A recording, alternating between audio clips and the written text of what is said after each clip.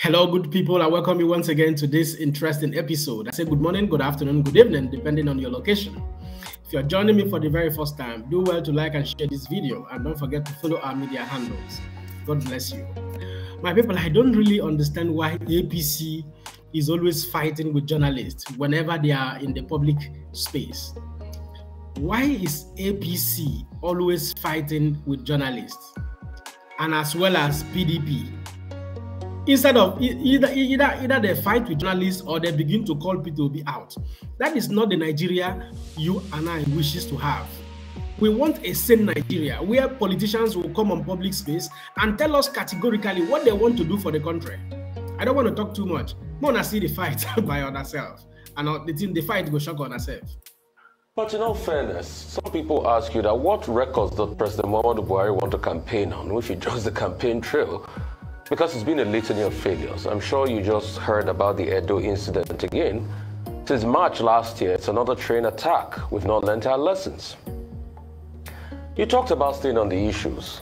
Your question... Hang on a minute. Let me finish, please, my question. Your question... Professor, let me finish my question, please. I beg you. Yeah.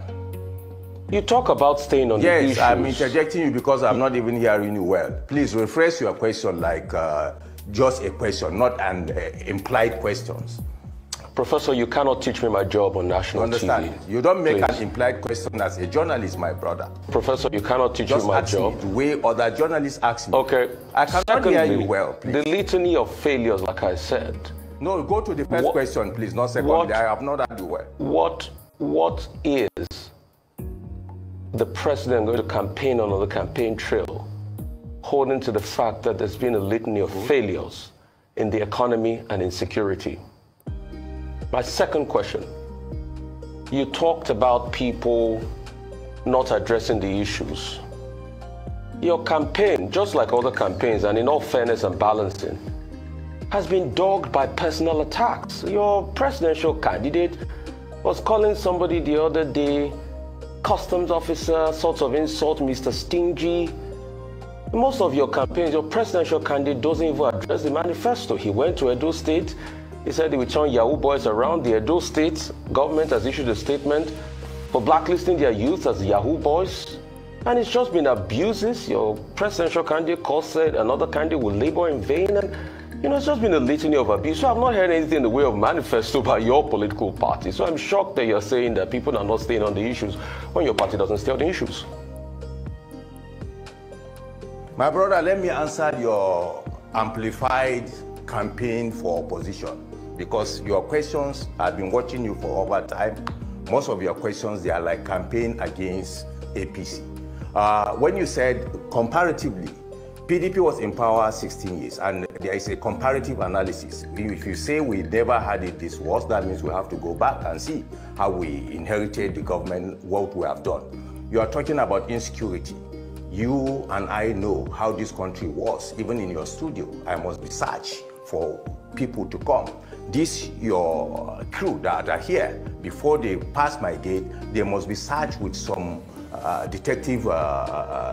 mental detectives apparatus. Now, let's go back to BBC report of 2004.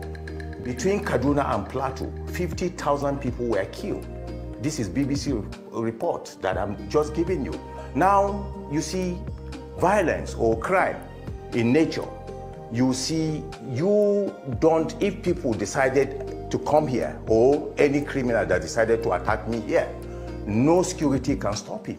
Why? Because it's the ability of that security to arrest that person. And I think in that Edo, I read that one person was arrested, some people were rescued. And again, if you say what this government have done, I don't have to tell you, or I don't have to, let's look at it this way.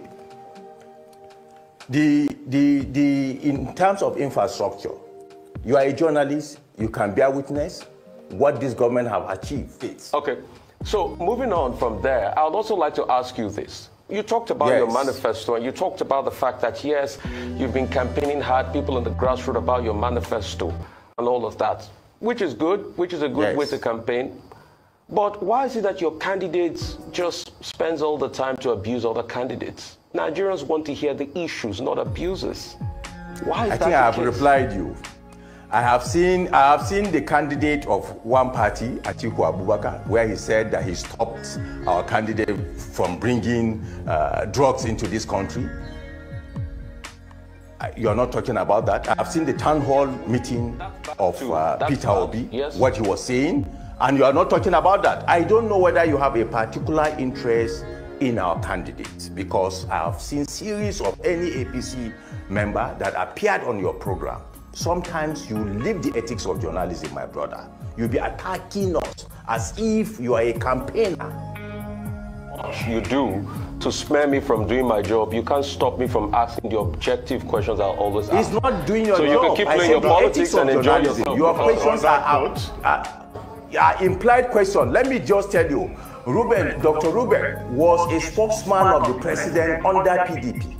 But since he left that place, he adjusted himself to a journalist. I pray that you can do that to yourself. Professor Medina, we thank you very much for joining us on the morning show. So I love, just played out here, but it is very obvious that both APC Chieftain and their principal, the presidential candidate, they go about abusing Peter Obi. In all honesty, in Edo, he abused Peter Obi. He also abused the people of Edo State. In Akure, he did the same thing. Wherever he goes, they call Peter Obi out. That is not the Nigeria you and I wishes to have. We want a Nigeria where a presidential candidate will come and tackle questions head on and tell Nigerians his blueprint, how he intends to move Nigeria out from consumption to production, just like Peter Obi always do whenever you see him in any rally or even in a town hall meeting. Go and get your PVC and see you sooner again. Bye for now.